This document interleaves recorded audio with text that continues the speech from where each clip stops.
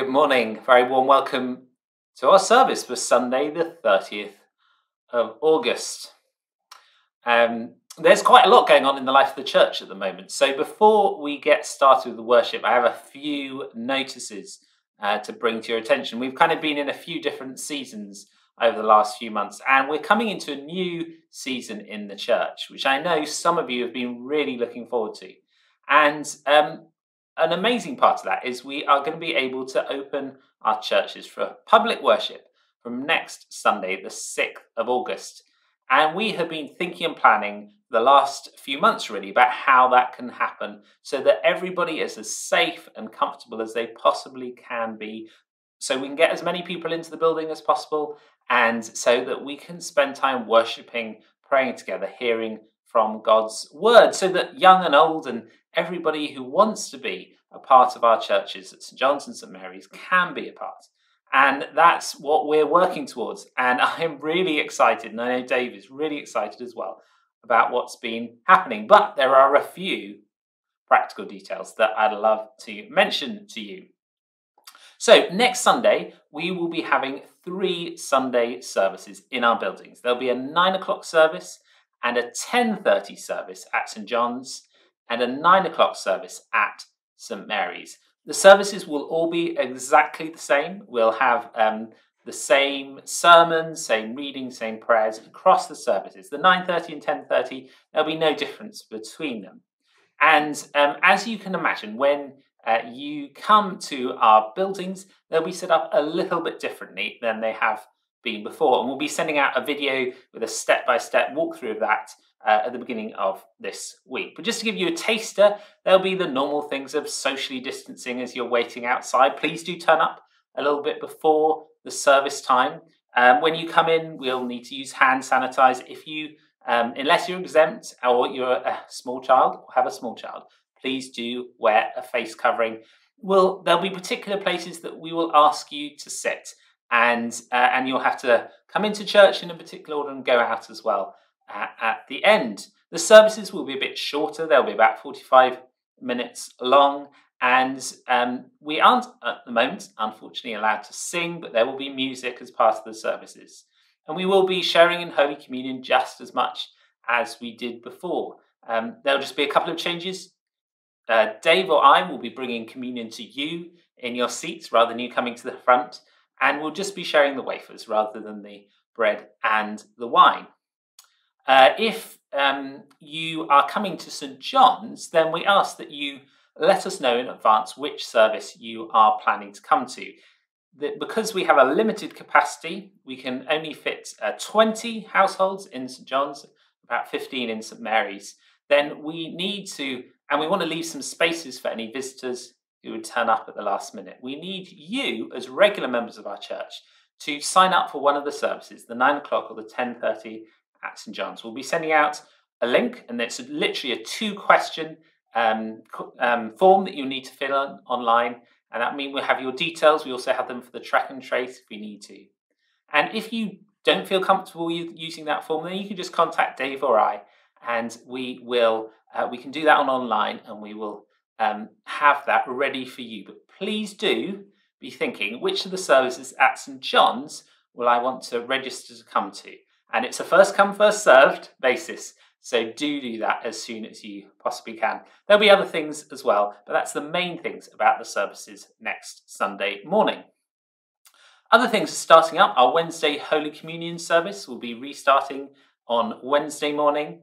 And on Friday, we'll be having morning prayer, and the church will be open at St Mary's as well. And also, so Tuesday, we'll also still be having Tuesday and Friday morning prayer on Facebook live, but you can also join us if you want on Friday morning for that at St Mary's. What else do I have to mention? Children, I knew there were some things. So we're looking at what we can do for youth, and that won't be on a Sunday morning, but we're hoping that we can have some kind of youth group gathering in a socially distanced way, an appropriate way, very soon in the middle of the week at St John's. Do watch out for that if you have anybody in that age group. And for our children, unfortunately, as you can imagine, we have dozens of children every Sunday at St John's. And there's no way, practically, safely, that we can run our children's groups at the moment. But what we want to do is, if you are able to come and join us for our services, that you as a family feel at home and feel welcome. So most Sundays there'll be a little video content for families and children during the service.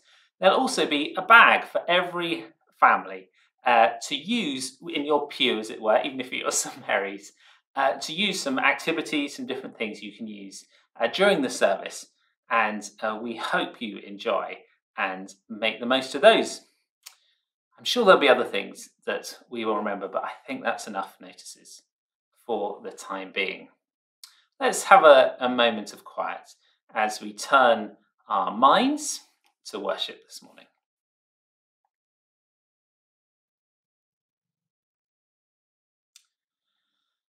Grace, mercy and peace from God our Father and the Lord Jesus Christ be with you.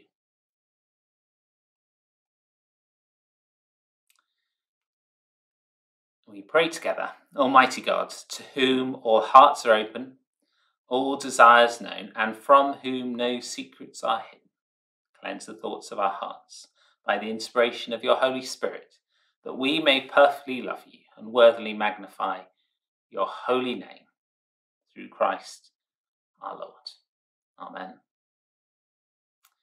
Our collect prayer for this Sunday. Almighty and everlasting God, you are always more ready to hear than we to pray, and to give more than either we desire or deserve. I love that. Pour down upon us the abundance of your mercy, forgiving us those things of which our conscience is afraid, and giving to us those good things which we are not worthy to ask, through the merits and meditation of Jesus Christ, your Son, our Lord, who is alive and reigns with you in the unity of the Holy Spirit, one God, now and forever.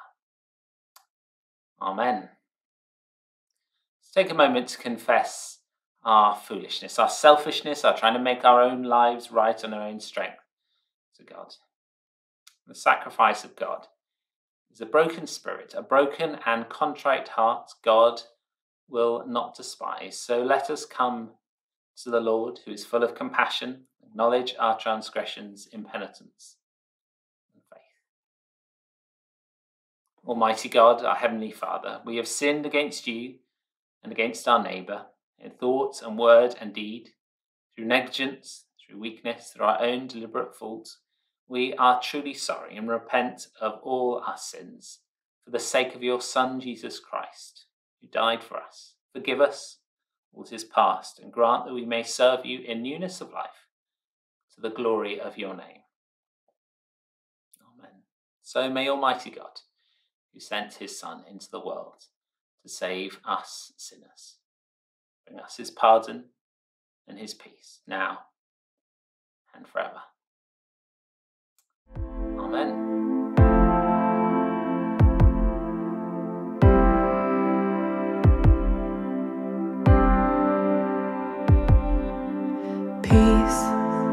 Bringing it all to peace. The storm surrounding me, let it break at your name. Still, call the sea to still, the rage in me to still every wave at your name. Jesus, Jesus, you make the darkness tremble. Jesus, Jesus, you silence fear. Jesus, Jesus, you make the darkness tremble. Jesus, Jesus, breathe, call these bones to live, call these lungs to sing once again. I will praise Jesus, Jesus, you make the darkness tremble. Jesus, Jesus, you silence fear. Jesus, Jesus, you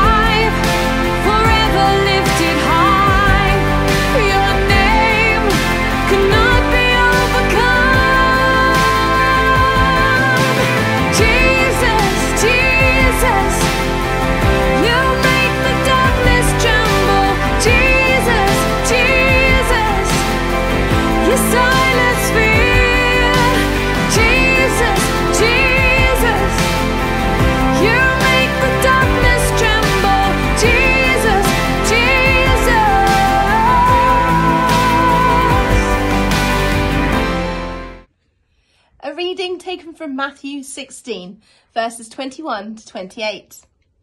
From that time, Jesus began to show his disciples that he must go to Jerusalem and suffer many things from the elders and chief priests and scribes, and be killed, and on the third day be raised. And Peter took him aside and began to rebuke him, saying, "Far be it from you, Lord, this shall never happen to you." But he turned and said to Peter, "Get behind me, Satan. You are a hindrance to me, for you are not setting your mind on the things of God, but on the things of man." Then Jesus told his disciples, "If anyone would come after me, let him deny himself and take up his cross and follow me. For whoever would save his life will lose it, but whoever loses his life for my sake will find it. For what will it profit a man if he gains the whole world and forfeits his soul? Or what shall a man give in return for his soul? For the Son of Man is going to come with his angels in the glory of his Father, and then he will repay each person according to what he has done. Truly, I say to you, there are some standing here who will not taste death until they see the Son of Man coming in his kingdom." So this morning we are looking at this passage from Matthew's Gospel that Rach just read to us. And this passage is set at a time in Jesus' life when he had been going around and healing the sick and raising the dead, feeding thousands of people. People were beginning to understand the kind of person Jesus was, but he knows what has to happen next. He needs to go from this life to Jerusalem, to the capital city, to the finale, as it were, of this part of his life. And his friends, his disciples, are wondering, what is going to happen? What's this going to be about? And I want us to think this morning, as Jesus explains what he is about a central concept in who Jesus is, the humility of Jesus. And the humility that then that encourages us to follow, to live out. Remember that what people around Jesus were hoping for was a Messiah to make everything right. And Jesus did make everything right. He saved the whole of humanity. He made it so every sin was forgiven, that death was defeated. He made everything right, but it wasn't in the way that people were expecting it to be. What people wanted was a superhero, a Messiah who was like a general. You know, the kind of general that rides on a horse in front of his armies, the armies that would defeat the Roman Empire that had taken over their country. They wanted that impressive general or an even more fantastic king figure. Somebody who would sit on a throne with an impressive crown. Somebody who would build an amazing palace. A superhero figure. We know lots about superheroes, don't we? That's what they wanted. That's what they were expecting. And people had begun to hope, as they got to see what Jesus was doing, as they got to see Jesus talking about the kingdom and God being at work, maybe this is the Messiah. And Jesus has something of a surprise for those people. Jesus is saying something very different from that superhero, I'm going to sit on an impressive throne with an impressive gold crown. He knows that his journey to Jerusalem, to the capital city, isn't going to be one of a superhero that's getting more and more praise and adoration. Well, there's a bit of that, but he knows that actually he's not going to end up sitting on a throne in a palace. He's going to end up hanging on a cross. Not a gold crown, but a crown of thorns. He knows that that's the life, the Messiah that he is. He says that he must go to the capital city to suffer and be killed. And Peter, who loves Jesus, is horrified at this. You can imagine Peter's thinking, Jesus, you're awesome. You're amazing the way that you heal the sick and you preach the truth. And Could you just not get even some more of that amazing glory and impressiveness? And Jesus says, no. And he doesn't just say it for him, he says it for us. If you want to be my follower, you must deny yourself. Take up your cross, just like I'm doing it, Jesus is saying, and follow me. You must live the same kind of life. The same kind of life that, yes, there might be praise and glory sometimes, but actually there's a cross. There is hardship, there is burdens, there is things that you don't have to bear, that following Jesus you should bear. That was Jesus. He didn't have to take the cross, but he did. He chose humility because that was the life that he was called to do. And Jesus is saying, well, if you want to be like me, if you want to be my follower, you need to do the same thing. You need to follow the same path as me. Not of becoming a more and more impressive person, but of sacrifice for God, for others. The alternative that Jesus could have talked about to this sacrificial following Jesus is a life when we try and make our lives better and we try and work it out, and that's always our temptation, isn't it? I don't want to think about that. I want to get concrete about what does it mean to lose your life to follow Jesus. So often we want to do things a bit for us and a bit for Jesus. Often, mostly for us and a little bit for Jesus. Most of the time, most of our thoughts for us, a little bit on the end for Jesus. Have you ever thought, I will do this bit for Jesus when I've done all these things for me that have to come first, that are more important? And Jackie Pullinger, who has worked for decades in Hong Kong with some of the people who are suffering amazingly, hugely with addiction and poverty, who's tried to live this sacrificial life. She says it like this. She says, following Jesus may interfere with the night you're going to wash your hair. I love that. So practical, isn't it? She has this picture of, you'll say, yes, I'll follow Jesus, come what may. But tonight, my hair's a bit dirty. I look a bit, tonight, the priority for me, the thing I need to do first is to wash my hair.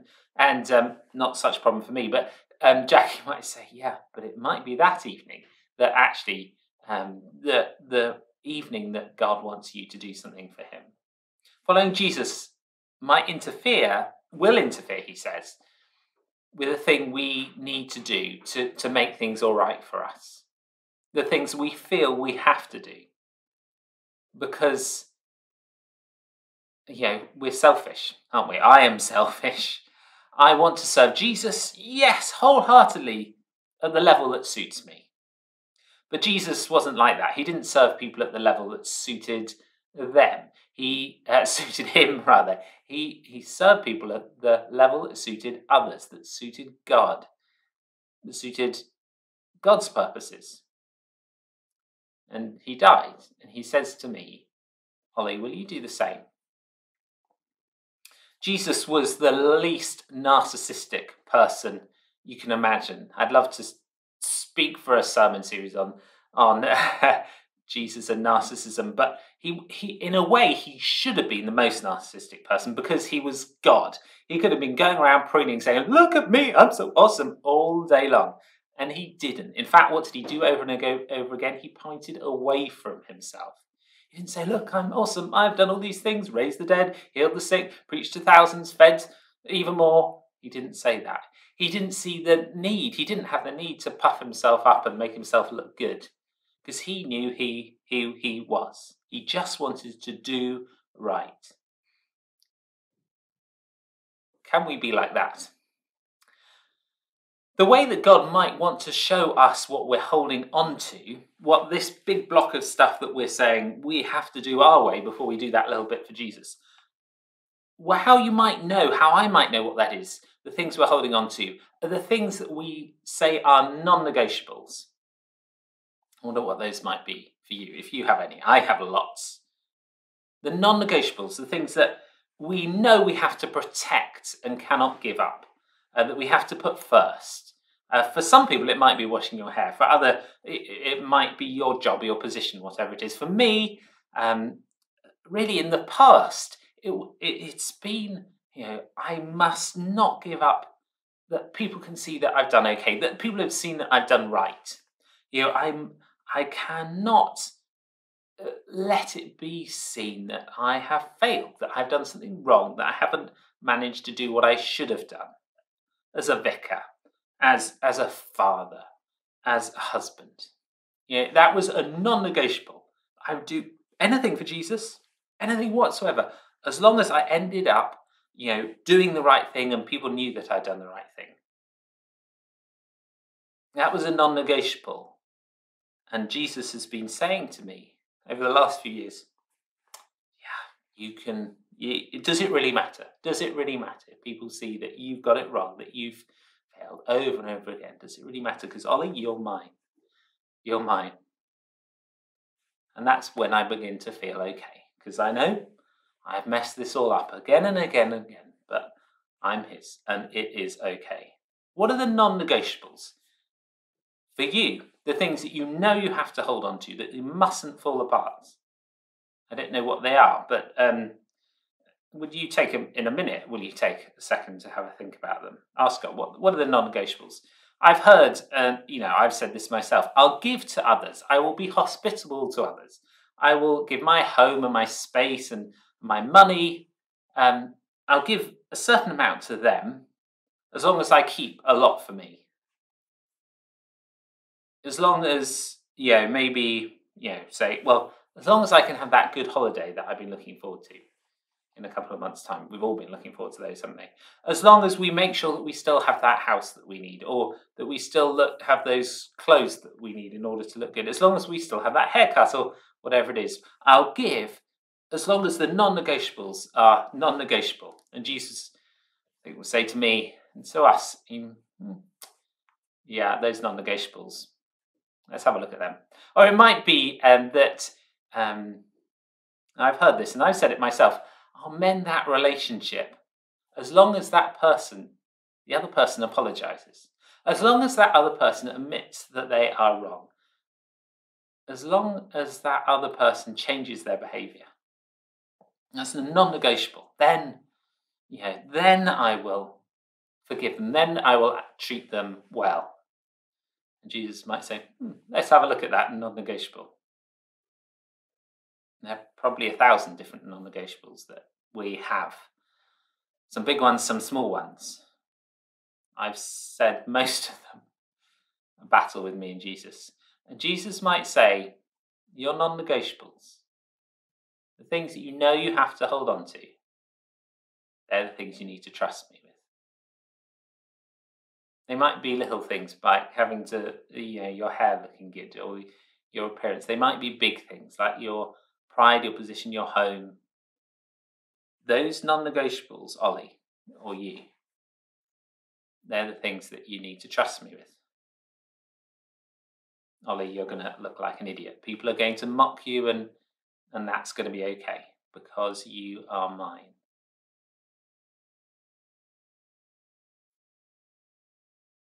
Let's take a moment to pray. And as you're watching this, will you ask God to show you some non-negotiables? That's what I've been doing. And should we pray that we can begin to trust God with them and act differently? Holy Spirit, please come and open up those parts of our hearts where we're holding on to things, where we're not ready to trust you with them. Show us where they are. We allow you, Holy Spirit, to come and show them.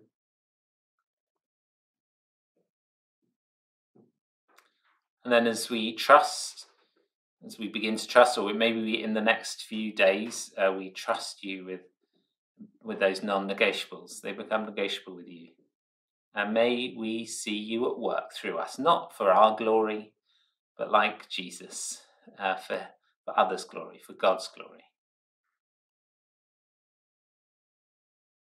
May we be like Jesus, not concerned about how others see us or how impressed they are with us. May they be impressed with our foolish humility.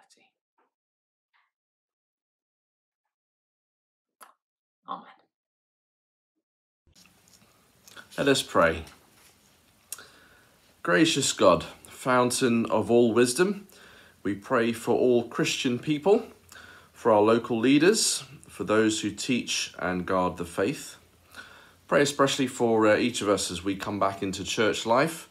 Lord, make us receptive to hear from you. We pray for those who are teachers in schools and for our young people and our children as they go back to school. May the word of Christ dwell richly in all of our hearts and knit us together in the bond of your love. Lord, in your mercy, hear our prayer. We pray for the leaders of the nations and for those in authority under them.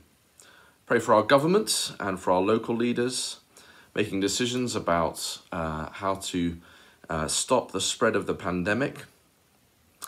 Give all the gift of your wisdom and a right discernment in all things. Lord, in your mercy, hear our prayer. We pray for our community here in Isleworth, for those who live and work within the parish, for those who visit this place, those who serve others within Isleworth. Think of our friends at Atfield, key workers at the hospital, those who care for loved ones at home. Speak your word of peace in our midst and help us to serve one another as Christ has served us. Lord, in your mercy, hear our prayer. We pray for those who don't know Jesus and yet who long to know you, the very word of life. Open their ears to hear your voice and open their hearts to the knowledge of your love in Christ. We pray for churches across our country as we come into a new term. Lord, that we would find creative ways to reach out to people through the internet or in our services in our buildings to bring the good news of Jesus to those that need to hear. Lord, in your mercy, hear our prayer. And we pray for those bowed down with grief or fear or sickness, and those who struggle with mental health or worry, those who feel alone or isolated because of the pandemic. May your living word bring comfort and healing to all those in need. Lord, in your mercy, hear our prayer. Lord of the Church, hear our prayer and make us one in heart and mind to serve you with joy forever. Amen. Thank you, Dave, for leading us in our prayers this morning. Let's join together and pray the Lord's Prayer. Our Father in heaven, hallowed be your name. Your kingdom come, your will be done on earth as in heaven. Give us today our daily bread. Forgive us our sins as we forgive those who sin against us. Lead us not into temptation, but deliver us from evil. For the kingdom, the power, and the glory are yours, now and forever. Amen. The service is nearly at an end. Just a reminder that we would love to hear from you. We hear loads of things, hard things that are happening, good things are happening in the life of our community, but we don't always hear everything. And Dave and I would love to be in touch with you. Maybe there is something that we can pray for you. Maybe there is some good news that you want to tell us about. Please do get in touch this week. We'd love to hear with you, connect with you, maybe even pray with you. Do also keep a lookout this week for the emails and videos and all the updates about what's going on in the life of the church. And hopefully I can see as many people as possible in our church buildings as we gather to worship together next week. Our YouTube services will be continuing, and so if you miss it or you want to watch it again, you can still join in online as well. A prayer of blessing for you and for those for whom you pray today. The peace of God, which passes all understanding, keep your hearts and your minds in the knowledge and love of God and of his Son, Jesus Christ our Lord. And the blessing of God Almighty, the Father, the Son, and the Holy Spirit be among you and remain with you always. Amen.